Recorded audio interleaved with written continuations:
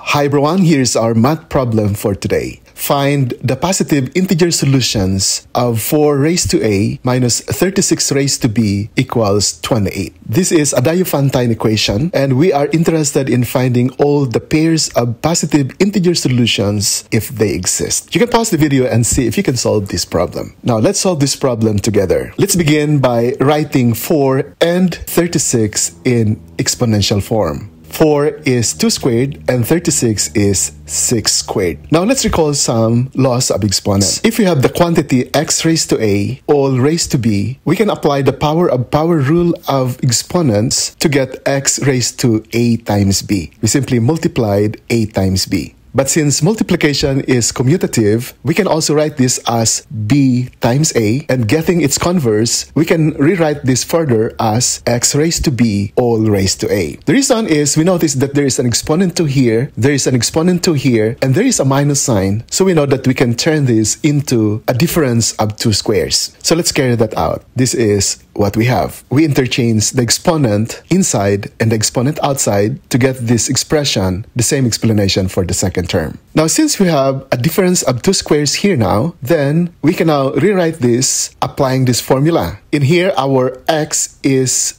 2 raised to a, our y is 6 raised to b, and so we now have this result. The difference of 2 squares, 2 raised to a and 6 raised to b, is now equal to the product of the sum and difference of these two numbers. Again, we copy equals 28 at the right side. Let's now concentrate on this equation at the right side. Notice that the base here is even, so if you raise 2 to any positive integer, then 2 raised to that number would always be an even number. And 6 is an even number raised to any positive integer, then 6 raised to that number is also an even number. And the sum of 2 even numbers is another even number. Also, the difference of 2 even numbers would always be an even number. Another thing that we observed here is a and b are positive integers, and we are adding 2 raised to that positive integer plus 6 raised to that positive integer. We know that the result of 2 raised to a plus 6 raised to b must be a positive number. And since 28 is positive, then this second factor must also be positive because positive times positive is equal to positive. We also note here that 2 raised to a plus 6 raised to b must be greater than the second factor because we have here addition and we have here subtraction. Now let's take a look at positive 28. What are the possible factors of 28? We have 1 times 28, we have 2 times 14, and we have 4 times 7. We want the factors to be both even and both positive. So clearly, 1 times 28 is not that pair of solutions because 1 is an odd number, so let's remove it. Also, 7 is not an even number, so let's remove 4 times 7. We are only left with 2 times 14.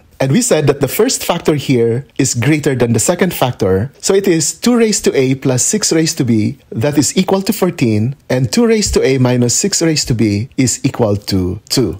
And so we now have this result. Now, we can solve these two equations simultaneously. This is now what we have. Adding 2 raised to a plus 2 raised to a, we have 2 times 2 raised to a. 6 raised to b minus 6 raised to b is 0. 14 plus 2 is, of course, 16.